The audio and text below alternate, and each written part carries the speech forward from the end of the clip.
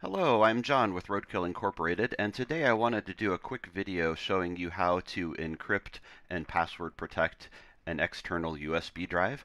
This could be an external hard drive plugged in to a USB port, or it could be a simple small plastic flash drive plugged into a USB port, basically any external drive.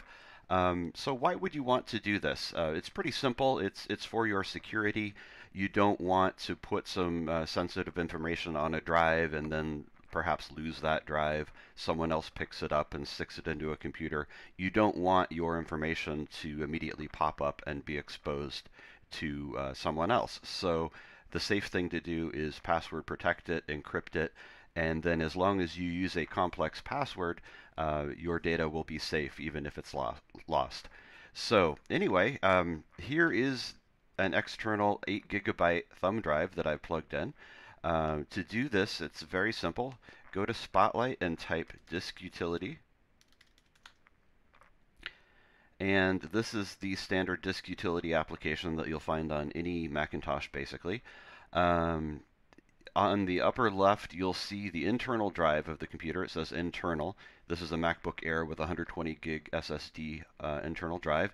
And then under external, it shows a Sony drive, a USB drive. I know this is 8 gigs, so you can verify it. 7.8 gig. You can tell that that's the drive we're looking at. So the first entry here, you can see how this kind of collapses, is the drive itself as a whole, and then any volumes, formatted volumes for the drive are underneath. So what we want to do is format the drive as a whole. So you want to click on the top entry. Now go up to Erase. And the trick to this whole thing is right here where it says Format. If you click down, what you want is to choose one of the encrypted formats. Now this is a machine with El Capitan on it, so the standard format is OSX extended. If you are using a newer OS, such as High Sierra or Mojave or even later than that, you will be using the AFPS format, so you'll see AFPS encrypted. But in this case, we'll choose OSX extended encrypted.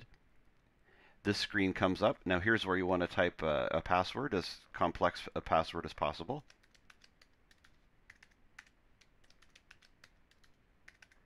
And a password hint if you want.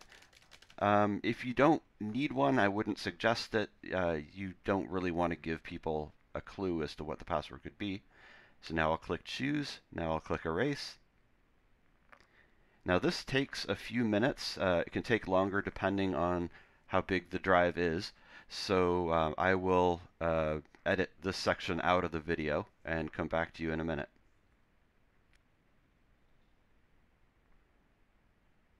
Alright, so now the process is complete.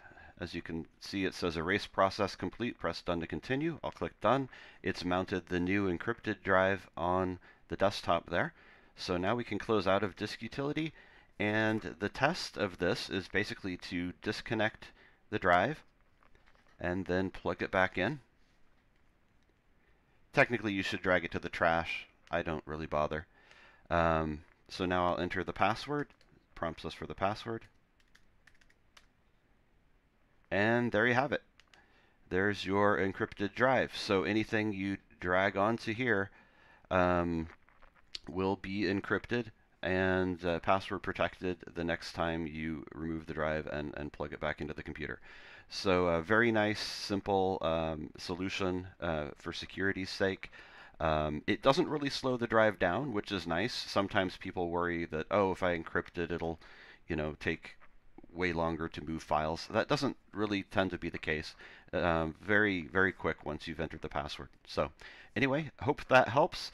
If it did, please subscribe to me on YouTube or visit my website at rdklinc.com. Thanks for watching.